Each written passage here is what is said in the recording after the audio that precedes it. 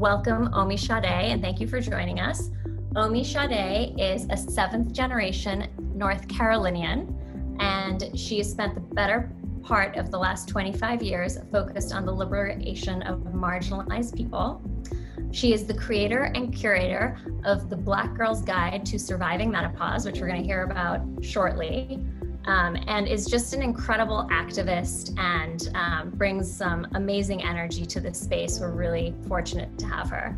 And Dr. Duke, who is a Johns Hopkins and Yale trained physician, scientist, and entrepreneur. She's board certified in gynecology, endocrinology, and infertility, so REI. And she's a physician founder, medical and lab director of the Nevada Fertility Institute in Vegas. So welcome to you both. Thank you for joining us. And I'm excited to kick off the conversation. I'm going to pull down our slides so we can kind of look at each other, and folks can feel free to unmute themselves with questions at any time or put them in the chat if you'd prefer to do so anonymously. We're gonna carve out some time for questions towards the end. I also want to give a shout out to, I think we've got some black turtlenecks on the screen, mind meld. I just noticed that. I was like, did everybody get the memo? Right. I didn't get the turtleneck one, but I wore black. But you did wear black. I know we're a stylish bunch today, but my fabulous co-founder at Elektra Health, Alessandra Henderson, is also with us, so I want to give a shout out to her as well. So to kick off, I have a few questions prepared, but again, feel free to raise your hands, unmute, ask questions, put them in the chat. We'll save some time afterwards, and we'll follow up with any resources and a recording by email after the event. So I think just to kick off, would love to know from Dr. Duke, what do you see in your practice day to day caring for women who are on the perimenopause and menopause journey? What sort of facts do you think we need to be equipped with as we're reaching this phase of life? Yeah. Well, I'm so happy to be here today and to share this platform with Omi Sade. I think, the key thing I want everyone to know is Generation X is firmly in menopause, and even the Zennials are entering menopause or in perimenopause at this time. And so I would say at least 15% of my patients who come through the clinic seeking fertility services are either perimenopausal or already have gone through menopause.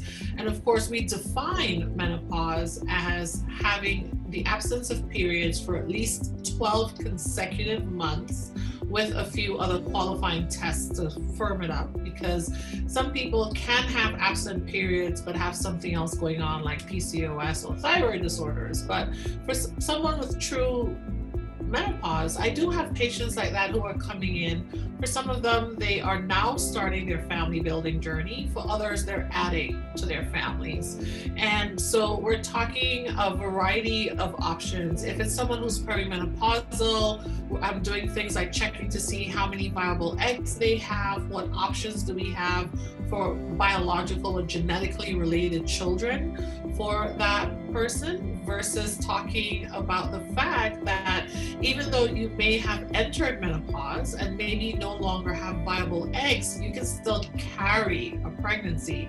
And so we talk about those options. And like today, I discharged a patient who is 51 years old, pregnant with a baby that is formed with a donor egg and her partner's sperm, but this is her child, and she has a few other embryos frozen.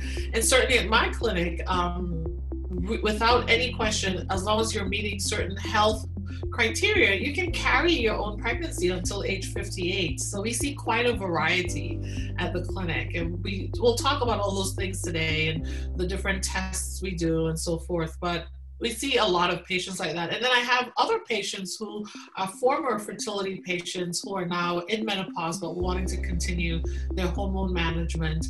I also see special cases of menopause. So these are patients who maybe had like a breast cancer diagnosis, and so they're very restricted in what sorts of hormone therapy they can do because of their hormone-dependent breast cancer. And so we do very specific targeted strategies to address their symptoms without the use of hormones and things like that.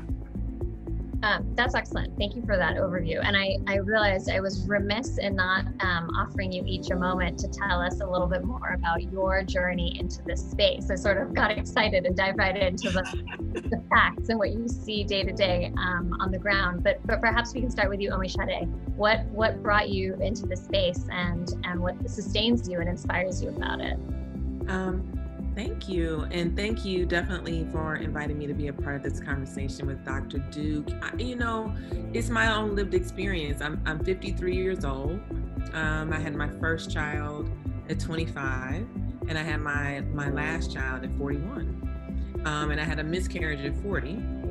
And so much like you shared earlier in my bio, most of the work that I've done over the last 25 years has been in social justice work. And the last 5 to 7 years has been with reproductive justice. And so I see reproductive justice as a spectrum, right? So it's like, it doesn't begin with someone trying to make a decision around when or if they choose to have a child and under what conditions they have a child. It actually begins at birth because it's about your personhood. It's about your bodily autonomy. It's about agency, right? And so, it's a spectrum. It lasts your entire life. And so I'm really appreciating what Dr. Duke had to say too, because when you think about when you're thinking past this time of the decisions you're making around your family and what that looks like, you still are grappling with, thinking about, living with questions and realities around your body, right? And that also extends itself to pleasure. A lot of times we talk about reproductive justice and we don't talk about sexual pleasure.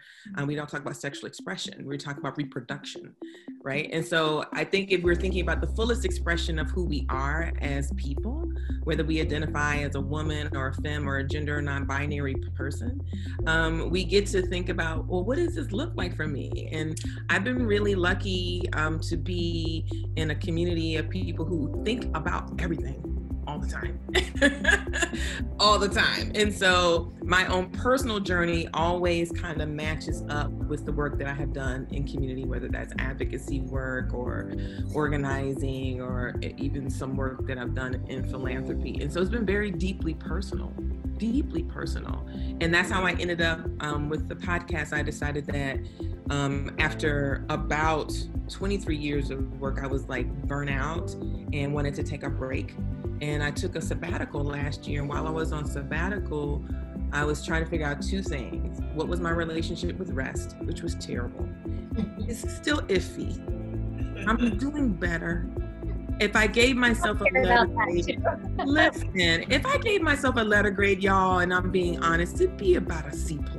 I'm trying. I really am. But I also grew up watching the women in my family, watching the people in my family, and they never rested, right? They worked really, really hard all the time. You rest when you're sick, right? Like you're super feverish or ill. You don't rest because you feel like, I'd like to take a nap. They were like, a nap? There are things to do. You're like, so I had to figure out my relationship with rest. And I also wanted to connect with other Black women around our stories around aging. Like, how are you experiencing it? What's happening for you? What does joy look like? What does pleasure look like? What does intimacy look like? What does vulnerability look like? What does rage look like? Like, how are you tapping into all these things? Are you being creative? Are you being held? Are you being cared for? And let's talk about it, because I think that bearing witness to each other's stories is like a powerfully huge healing opportunity. It's healing for me to tell my story. It's healing for me to have someone listen to my story earnestly, and the vice versa, for me to actually hold space for someone to share their story with me. It just really kind of connects us up in ways that validates and respects our personhood, right? And so I definitely have a birth story that I tend to share with people as it relates to perimenopause, because Dr. Duke, when I popped up pregnant at 40, I was like, what? And and then to have that pregnancy end, that's a part of my journey as well, the story that I talk about with pregnancy loss. It wasn't an anticipated pregnancy, and then the pregnancy ending just created a whole nother part of my identity and my story. So when we found ourselves, my ex-husband and I were pregnant again the next year, my mind was just in a place of like, well, what does this mean? Am I going to be able to carry this baby to term? What does that look like? And I was really blessed to have a phenomenal OB-GYN, phenomenal. And she had been my OB for 15 years. So she walked with me every step of the way. And I gave birth to a big, fat, juicy 8-pound boy with no issues. It was really good. My birth plan maybe was 4 pages long, but I was a little hypersensitive. Yeah. But I appreciate us talking about this intersection, because it is an intersection. I was clearly perimenopausal and have not had a cycle in 7 years. So I'm clearly menopausal, postmenopausal. I haven't had a cycle since 2013. Yay. And there is more than physicality. And I don't see aging or menopause as illness. I don't think that it serves us in this country to make it an illness. It is a physical experience, as anything else is. But I'm not sick because I'm aging. I'm not sick because I'm either menopausal or postmenopausal. I have needs. Yep. I have support that I require, but I'm not sick. Agreed. And I think us shifting that narrative is really important. Yeah, I mean, first of all, beautifully put, and thank you for sharing your story with us. And having seen some pictures of your son, he was an adorable baby and an adorable 12-year-old. But I think reflecting on that a little bit, you're right, not an illness, but also for those women that do experience symptoms that affect their quality of life and are distressing, to know that there are solutions out there, and a variety of solutions that I'll let Dr. Duke talk about is something that we also don't talk about enough. That, you just need to keep a lid on it and kind of grind through is a really important part of the conversation. So how about you, Dr. Duke? How did you come into this space? And also tell us a little bit about your background as a virologist. Yes. Well, so I grew up in the Caribbean. I was born in Trinidad and Tobago, all the way south in the Caribbean. And I grew up on the smaller island, Tobago, which at the time had a total population of about 25,000. Grew up in this village of at most 50 households, at most. And what was interesting is people didn't, just like Omi Burney-Scott was saying, women just lived, right? And there wasn't discussion about periods. Certainly there were no discussions about menopause. The most you knew was someone was older, or you might just hear the word, the change. And the change sounded ominous to me as a little girl, for sure, because I imagine it was some dramatic event that happened at night and you woke up the next day and you'd been so transformed that you're now an old lady. And so that was sort of my view of menopause growing up in the Caribbean. And I moved to the United States and found myself, as I moved from college to medical school, and I was in an MD Ph.D. program where I was working on both a medical degree and a doctor of philosophy, and finding myself gravitating more and more to women's health, gravitating more and more to the messaging and the chemistry of womanhood, and realizing, when you look at the chemistry, it wasn't binary. It was the first thing I came across, and started realizing, these conversations are a little too, they were packaged so that the conversation could be easy for a society, but there really is a spectrum. And as I started delving into it more with my biochemistry background, my virology background, so I did study human virology and vaccine development. And so I spent 4.5 years in a lab creating different viral vectors and vaccine candidates, including some that have now made it all the way to stage 2 clinical trials. And always asking myself, well, how do these two intersect? As part of my private work, I actually started looking at HIV, and particularly how HIV, fertility, and then perimenopause was being addressed in sub-Saharan Africa, and the conversation that was happening amongst a very special group of women in certain parts of sub-Saharan Africa who are known as long-term non-responders when it comes to HIV, in that they were infected, never had the disease progress, never required medications or anything, and have this robust immune system. And yet they tended to be women who were in a very unique stage of perimenopause. And there were a host of theories about the special immunity that they probably gained over the years of having carried a pregnancy, and what type of pregnancy, even if you didn't deliver, might have also changed your immune system and how it responded. And so that was my initial interest. So then I got to residency, and I did a lot of work on menopause with one of my mentors there at Johns Hopkins, and started realizing the first thing that wasn't happening in everyday parlance, much like you said here today, Janine, is nobody talks about menopause. Now, we still need to do a better job talking about periods and fertility and when your period's normal versus painful. So we're not doing a great job there either. We certainly weren't telling women that despite everything, if you have an ovary, you have a finite number of eggs you're born with, etc. But we really weren't explaining that menopause is very rarely an overnight event like I thought it was when I was a kid, right? It takes 8 to 10 years for a lot of people, sometimes 12 years before that period finally ceases.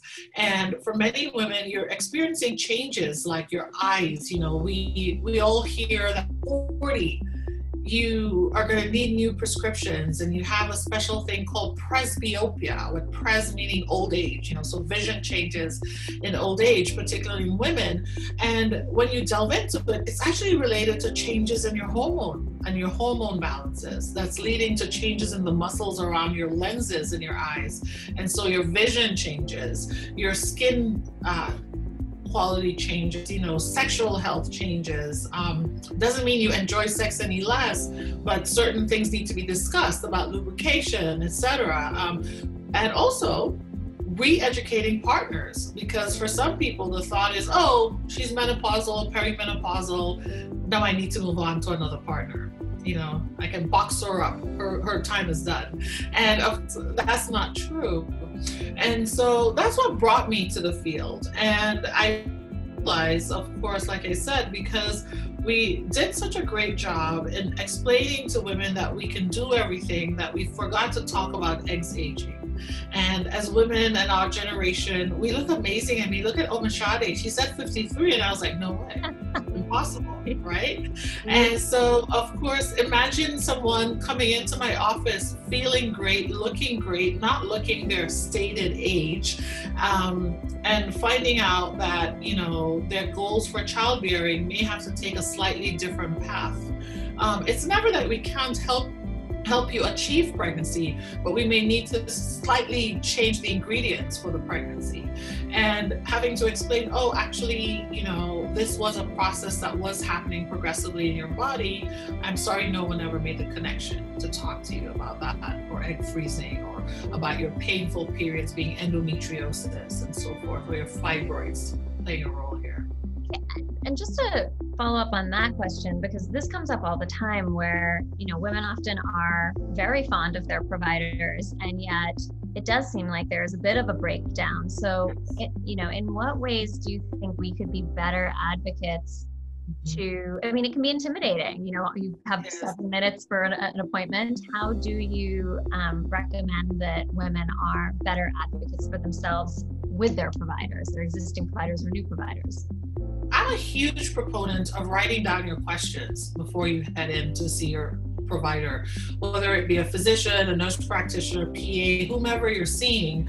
I encourage people to write the questions down, because the dynamics change. Despite, even if you're the most vocal person, the most empowered person, you show up and the clinic's dynamics dictate the pace of the visit, you know. And so it's good to have those questions, because what I tell my patients is, you know, I've also been trained to literally ask my patients open-ended questions to give them an opportunity to fill in as many things as they'd like to. And I also end my visits by saying, is there anything that you wanted to talk about that I didn't cover with you today? Giving them that opening to say, oh yes, I have these things. But not everyone remembers all of those things. And, you know, again, especially if you're going in for a well woman exam, which is that annual examination, there are all these anxieties already. What are they going to find? The dreaded speculum, that can cause you to forget everything. You know, if you're someone maybe hasn't had the best experience at a gynecologist's office or a history of sexual assault, then that visit comes with its own sense of terror. And write it down. And what I say is, yes, you advocate for yourself. The first thing you say is when they're doing your vital signs, when you're checking in, you know, say, can you tell doctor that I have some questions I'd love to cover with them today? And if your doctor, for one reason or another, is saying, well, you know, today we don't have enough time, that's when you say, well, then can I schedule a follow-up to discuss these items with you because they are important to me. And I think for too long, women have felt that we are being dismissed at these visits. And I say that as an OBGYN myself. I've interacted with some providers where I was like, well, I didn't even get a chance to ask them how the exam went, far more asking the things I wanted to talk about. And so I know it's hard, but I encourage advocating. If you're someone who really doesn't feel comfortable talking to your provider, bring a friend so that their job is to remember you have these questions, you know, bring someone along. But certainly if your provider is unwilling to listen to you, if they're being dismissive, then I think you should seek a second opinion. I honestly think that you are at this point in your life, people need to hear you. And if I'm willing to engage in that conversation, then you need someone who will listen. I think that's excellent advice, and we're going to actually capture those practical tips and share them out, because it can sound, you know, yeah, sure, talk to your physician, take your questions, but actually writing them down, taking someone to help you, mentioning it during the vitals, I think those are actually like really powerful and helpful to, you know, make it happen in reality. And, you know, like in my training, when I was trained, and certainly when I train my residents and fellows now, I also say, don't have those conversations while you're examining their pelvic area, right? She's just otherwise focused on other things. Now, you can talk to her about what's going on, but I don't know if Omi Shade thinks differently, but I don't encourage having her up in stirrups in that very vulnerable state. No, and at the same time, you're trying to solve her biggest questions. You know, she's not going to remember. It's not fair to her to have that conversation then. Allow her to focus on the exam, her coping skills for the exam, if she has to do special breathing, etc. Inform her of what you're doing during the exam so she feels like she knows. You know, I do this one thing, which it's funny because some patients laugh, but I do it because of my own personal experience, which is many of us now, we use these plastic speculums that actually make a very loud clicking sound when you're opening it. And so I always say, you know, I'm about to use a speculum, cold jelly, little pressure. You'll also hear a few clicking sounds. Don't be alarmed. I promise you nothing's being broken or injured. And I literally came up with those words when I was an intern myself, because I had gone to get a procedure, and the person doing it, he told me before he started that it was one of his first exams he'd ever done. But all I kept hearing was click, click, click, I'm sorry, click, click, click, I'm sorry, click. And even though I was an OBGYN intern who knew what was happening down there without seeing, my brain started thinking, what's happening though? You know, because he's not making any progress, and all I'm hearing is the sounds and I'm sorry, I'm sorry. So I say that to patients because even that reassures them that everything is okay. And when they hear that sound, if they're already somewhat apprehensive, that can really startle them and they can pull up on the bed and it changes the dynamic. So I like to prepare them and talk them through it. Thank you. Omi Shade, what are your thoughts in response to that?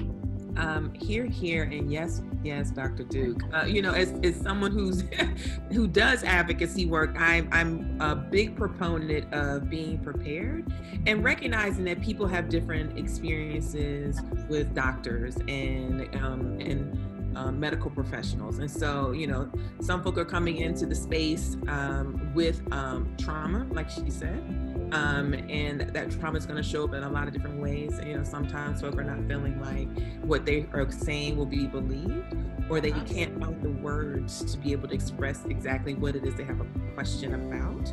And so being able to support people in thinking about, if you were going to tell somebody about yourself, what would you want them to know? And the person who's going to be caring for you physically should know these things.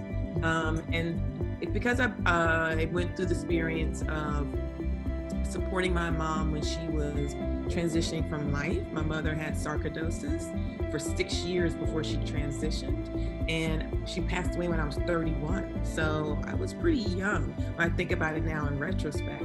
A lot of the things that and I was her health proxy. So a lot of things I had to figure out were because my mom was a nurse and because I was her health proxy. And so showing up at the hospital, going with her to doctor's appointments, being able to know the questions that she had, you know, if she had to have a breathing treatment because she was struggling, to be able to say to a person, these are the medications that my mom is on. Please don't yell at my mom while she's doing this breathing treatment. All of her medications are in the bag. Let her finish the breathing treatment. We can talk about what she's experiencing right now. That kind of thing. That kind of prepared me in a lot of ways. And I was a young mom then. My son was like 6 years old. So that experience of being my mom's advocate transitioned to me, and was also bolstered by the work that I was doing in community. And I've also figured out, you know, in some of the trainings that we would do around reproductive justice, we would like speak to folk around, how do you advocate for yourself in spaces? How are people clear about your identity when you walk into a doctor's office? What pronouns do you use? How do you want to be addressed? If this is a well woman check, a well person check, like how do you establish a relationship with this provider? If there's something going on with you that you have concerns about, I think that writing things down is so key. And also, I'm a full spectrum doula, and I think my superpower is to slow the room down. Because sometimes people are moving really, really fast, in and out, got to do their things, a lot of stuff going on. And it takes only a moment when you say to a person, what's your name again? Yes. And they go, oh. Like when you say that to someone, they realize, oh, you're going to call me by my name. So if I said to Dr. Duke, what's your name again? And she said, oh, I'm Dr. Duke. I'd be like, great. So Dr. Duke. Yes. And that just, when you say someone's name and you look at them, they look right back at you and they go, I need to pay attention. This person is talking to me. Because things move fast. You know, it's the nature of our society, it's the nature of our culture. And certainly if you're, you know, whether you're going to a doctor's office or if you're at the hospital, things move fast. You can slow down. You actually can slow down.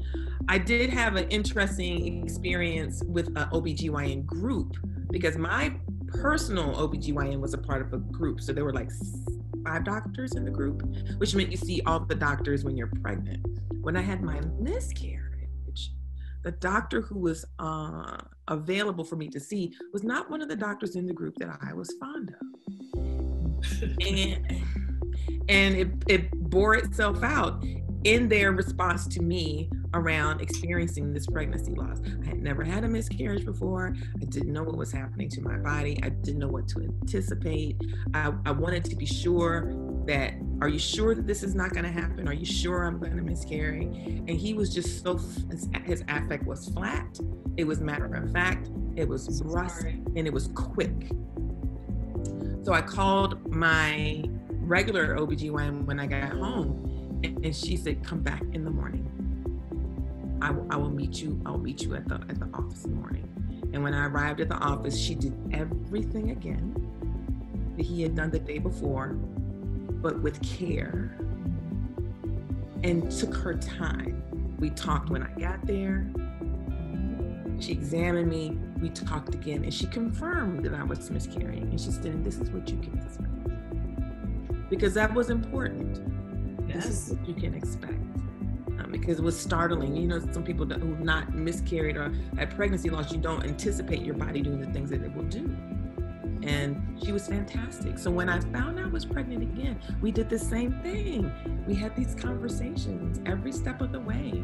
She was like, what are your questions? And when I showed up with that 3 to 4 page birth plan, she wasn't surprised, you know, because I wanted Sorry, I've never been offended by someone having a birth plan. And I think if you have a birth plan, if you're someone who's pregnant and you show up and everybody's in their eyes and they aren't in favor of discussing your birth plan with you, I think that's a problem, because it means that the shared responsibility isn't going to be there, right? Because they don't seem to understand that shared patient model, which is patient autonomy and, you know, being involved. Yes, I've gone through birth plans and said, okay, this part may not be very realistic in an emergent situation, etc. But if someone's telling you your birth plan or your care plan, because it doesn't necessarily have to be about birth, it may be how you want to be addressed at the office, how you wish to be identified at the office. Certainly, like Omi Burney-Scott is saying here, I personally do not think that the only time you meet your doctor is when you're already in the stirrups. They should come in and engage you first before asking you to undress. The act of undressing is a very vulnerable act, and it should be happening after you've already met the person, felt comfortable, and know what's next. It shouldn't just be they walk in, you're already in stirrups, and you're barely seeing the top of their head from over the drape, you know. I think that's an excellent point. And actually that there's a question and a comment in the chat, but before I go there, I wanted to ask you, Dr. Duke, and Omi Burney-Scott, I think it's fantastic that you have a provider that you like and trust, because so many women don't. And the also importance of having healthcare providers who reflect the diversity of the patients for whom they care, and how difficult it can be to find those providers. And so I know, Dr. Duke, you have a list that you maintain. Can you tell us a little bit about that? Yes, I actually created the Directory of Black Women Physicians, and it's a directory of female physicians across the United States from all fields. And you can find it on my website at drcindyduke.com. It's under its own tab, the Directory of Black Women Physicians. But, you know, we know that representation matters. I think everyone who's on here has heard the phrase, representation matters. How that translates into healthcare, for many people, they're like, well, what does that mean exactly, you know? And one of the things I encountered along the years when I was training is many times I was one of a few Black people within certain institutions, and yet you'd always hear people say, well, we can't find them, you know, it's not. And I'd ask, well, why aren't they included, or why wasn't this person consulted, you know? But we know it matters. Cultural things matter. Discussions about food, health, comfort level from the patient side of things. You know, for some patients from certain cultural backgrounds, menopause literally can mean not just a transition, oh, I may not be able to carry babies anymore, but in certain cultural and religious beliefs, it's also the opportunity for a second partner to be brought in to the marriage. And so there needs to be an understanding as opposed to judgment. You know, if your patient is very eager to find out, am I really in menopause, and what does that mean for me?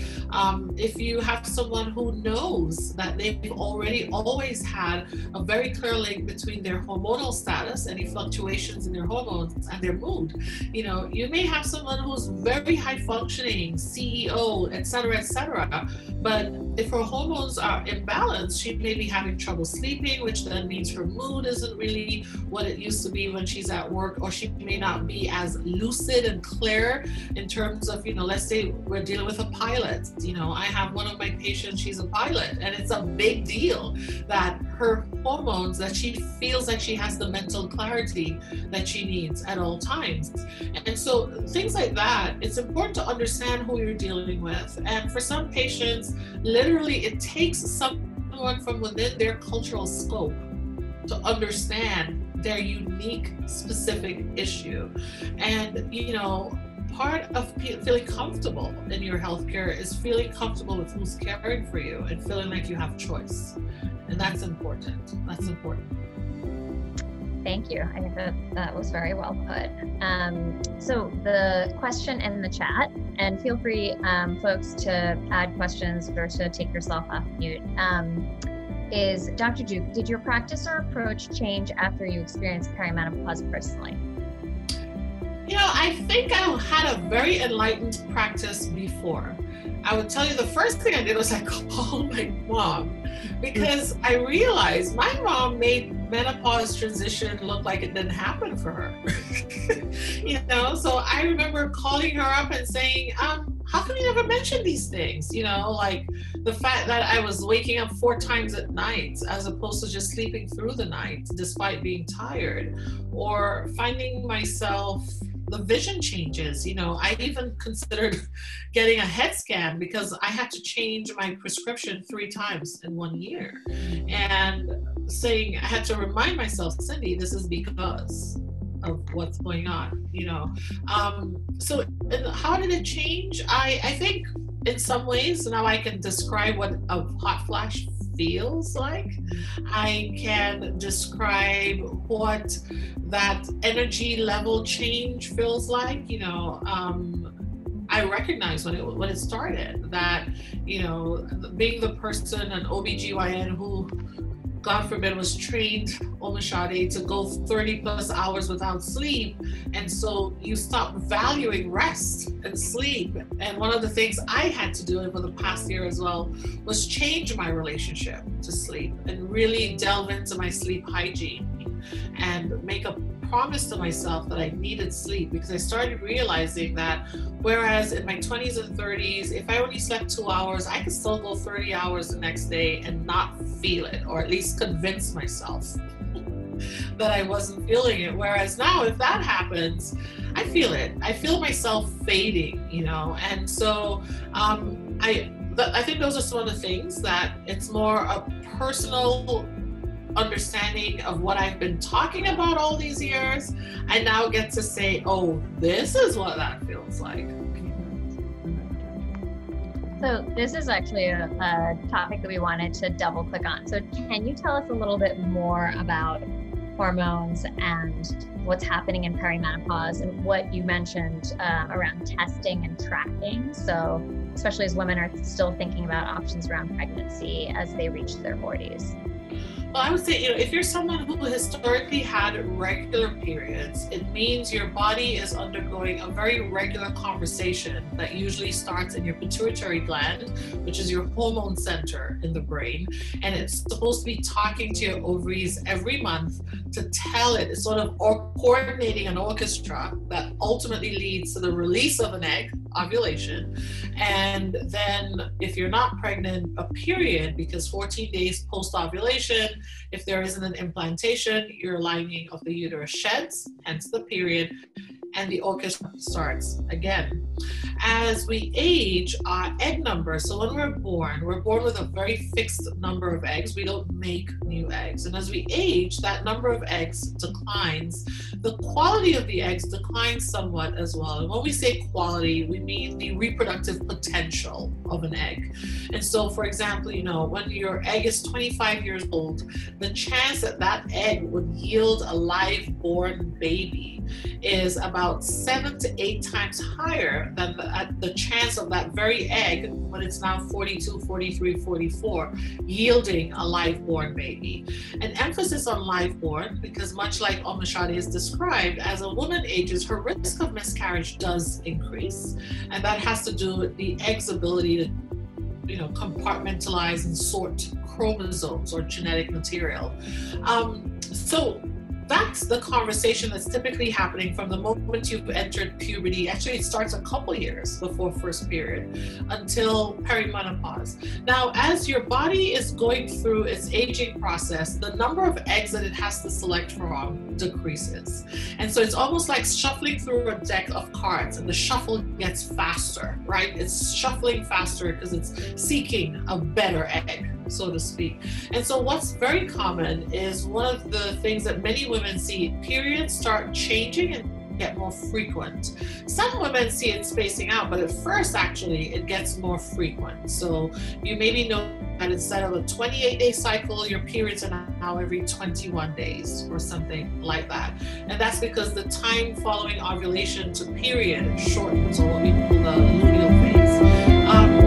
Thing that happens for some women is you notice your periods getting heavier, spotting in between. So there's a change in the character of your period is one of the earlier signs. For others, it's what we call vasomotor symptoms. So that's when you're feeling hot, when everybody else is feeling cold.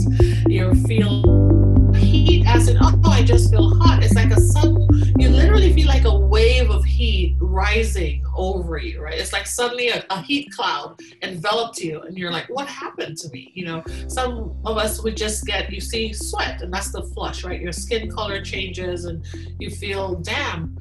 Same thing happens, you're in bed. And what can happen, particularly with patients who have partners, is the yo-yo effect at night. You know, one moment you're very hot and so you want the AC at max in winter time, and then an hour or two later you're laying there shivering because the heat wave has passed. And so you'll notice things like that. But others, it's changes in sleep pattern. You know, your sleep cycle shortens, and so you're waking up more frequently. Your mood might change.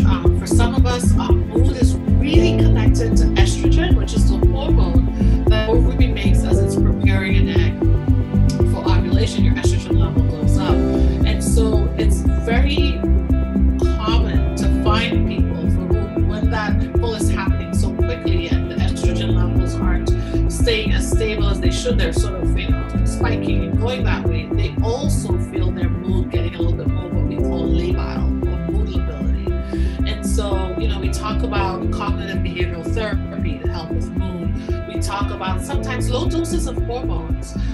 If someone is mostly only having hot flashes, we have medications that are hormone-free to help hot flashes. They're herbal medicines, but I'm also a huge proponent for complementary therapies. So yoga, acupuncture, acupressure, learning those different things, mindfulness exercises to start preparing for that transition as well.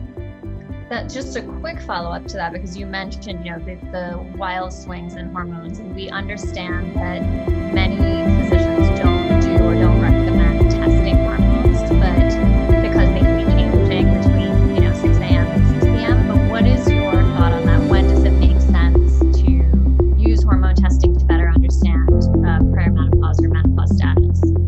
I do it based on symptoms, honestly. You know, I think the service we do to a lot of our patients is telling them you have to fit into this box, right?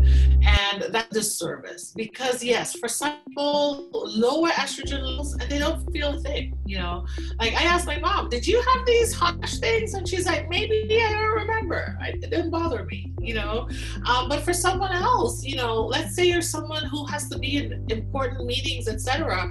Hot flashes, all that can really disrupt your meeting, can disrupt your business. If you're a surgeon and suddenly you're in the middle of surgery and sweat is just dripping from you, that can impair what you're doing, including your sterile field, you know? And so it's really important to treat symptoms and not just say, well, you don't meet my definition. Right?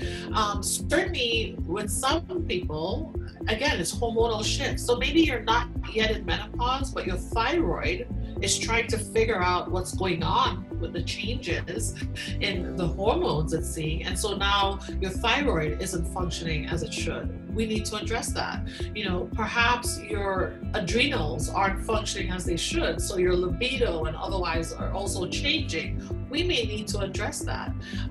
Some women, the estrogen levels are so uniquely tied to their bone health that they may start seeing signs of osteoporosis and osteopenia earlier than what we typically tell people you'd see. So no, I don't use a broad brush to paint.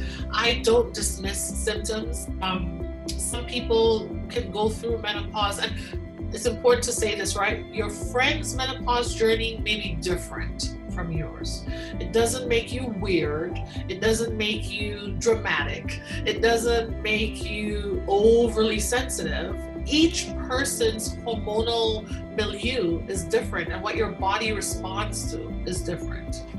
Especially if you're trying to conceive. Someone should be looking at that.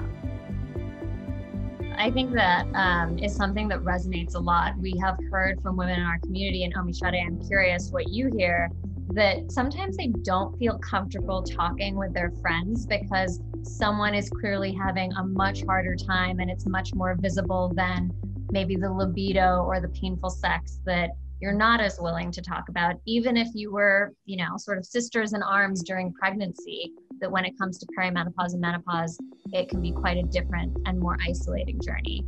And then I have a couple of great questions that I want to turn to, but what do you hear, Omi Sade?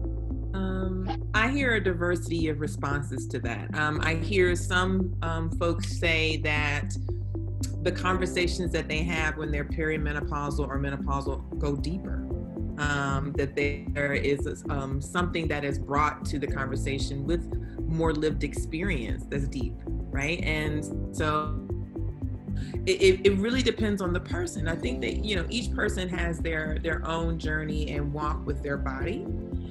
What they observed. I really appreciated Dr. Duke saying that, I talked to my mom. I did the same thing. My elder sisters, I have sisters who are 16 and 20 years older than me. So when my pubic hair started going gray, sorry y'all, because it will, I was like, this is a thing. And I was offended, and I called my eldest sister and I was like, who has gray hair? I said, you couldn't tell me that this was gonna happen? And she was like, I figured you would ask if you wanted to know. And I was like, okay. So I just think that there are invitations to conversation if you take it. And there may not be conversations you have with your entire social circle, but with your direct intimates. And that's what I have found. It's like, there are many people that I'm very social with, but when I started my perimenopausal journey, the people who I always returned to were my intimates. And that was a small group of folk that included like 2 first cousins and like 3 girlfriends who I've been friends with since I was like 12. And we, as a collective of about 5 or 6 people, were always doing these deep dives with each other around, is this happening to you? Is this happening to you? How are you feeling about this? I feel like something's up. I'm like not quite sure. And so that was the physical parts, but we were also having really, really deep and earnest conversations about how we were feeling emotionally and mentally and spiritually, in fact. And so what I have found recently with the podcast and the interviews that I've done, the oldest person I interviewed was in her 90s. The youngest person I interviewed was my peer. They were 53, 52, 53. Is that everybody has a story to tell.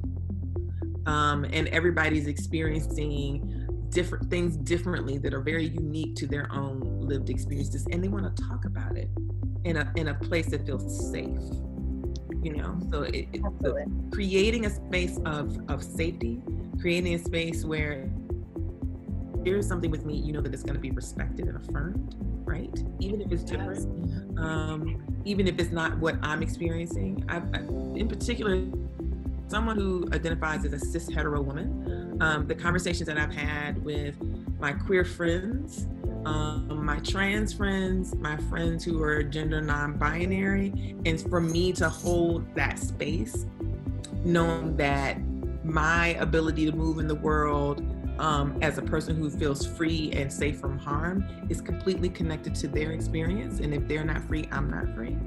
So it's been really powerful to see that. And I also think, Janine, that you did touch on something that people were yearning for.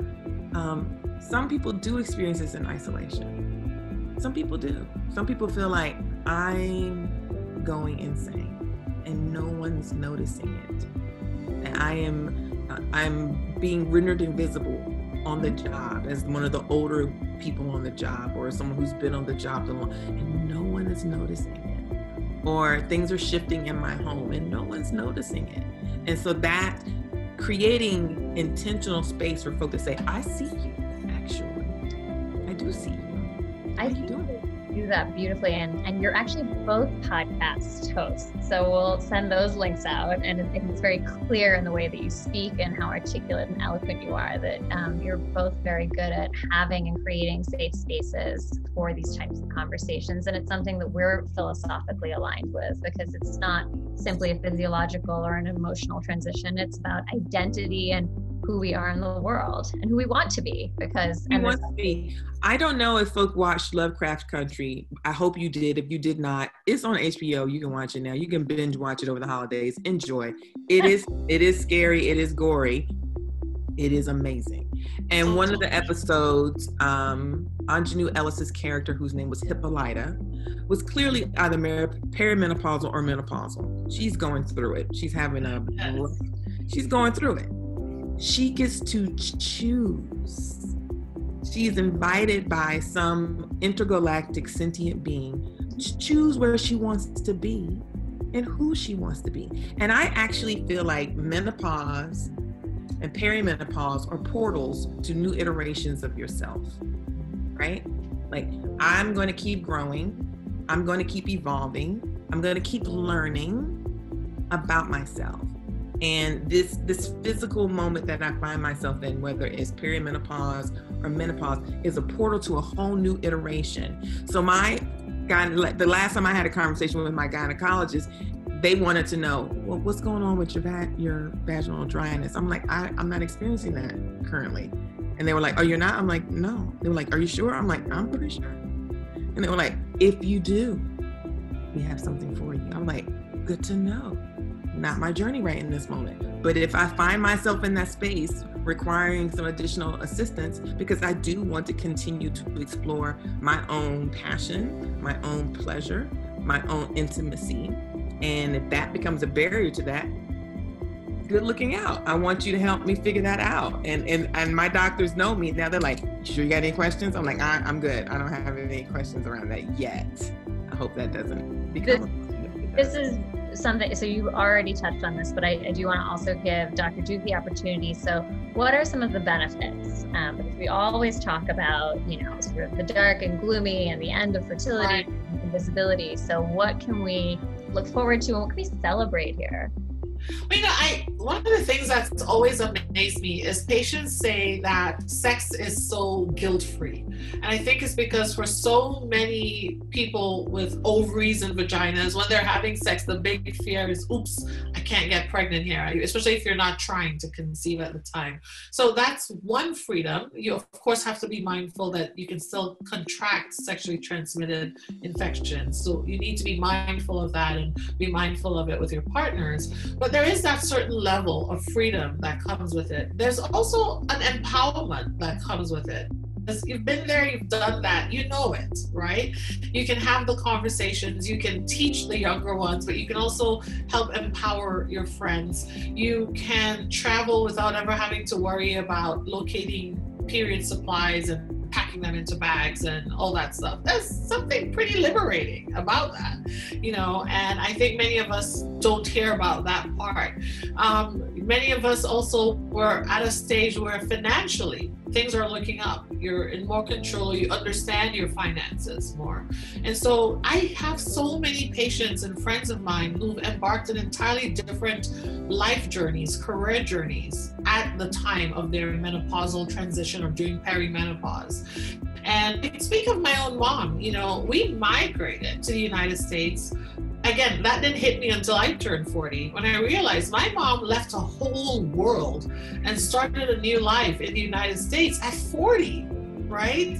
And at the time, I didn't think of it because, I was 18 and in my feelings about having to start a new world. It never dawned on me that this woman at 40 had moved from an entirely different world where she had businesses, etc., and moved here to facilitate my dream and ultimately my brother's. But it didn't dawn on me until it happened for me.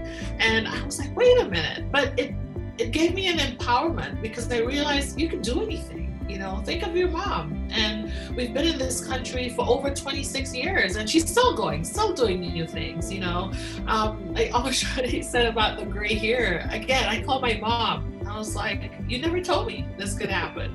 And my mom, in typical Caribbean woman thing, she did this thing with her mouth. We call it strips, and she was like, if you don't like it, shave it. Why are you calling me? You know, she was like, just shave it off. If you don't want to see it, get rid of it, right? She was not in the mood for me going on about how nobody told me that this was going to happen so early, which was in my 30s, you know, or that the hair under your armpit. The first time I saw a gray hair under my armpit, that freaked me out because I thought it was deodorant. So I kept wiping and I'm like, oh, what is this? Then my brain said, Cindy, it's a gray hair. It's a gray hair. You know? And, you know, that's the other thing, though, like Omi Sade was saying, having that core group of people you can commiserate with, including jokes, because you start joking about the things that shock you about menopause that you knew would happen, because I'm a gynecologist. I've seen gray hair down there. I just never figured I was that person. Mm-hmm. You know, there's we that have a running joke in our women's group about Charlie horses. Yes. Because we catch a Charlie horse all the time. I catch Charlie horses in my. We said, but what if you catch a Charlie horse while you're trying to have sex? Like, what are you? So the running joke is to keep mustard beside the side of your bed, because mustard is a homeopathic remedy for Charlie horses. You just eat a spoonful. I know that. Eat a spoonful and it'll help work that out. And he's like, but so that's the running joke around sex after 50 is like, what are the sexual accoutrements that you need? You need a prophylactic, you need a condom, you need lube, and you need mustard. Yes. Take that and spread it around the world and share that with people. Information. I like that. It works.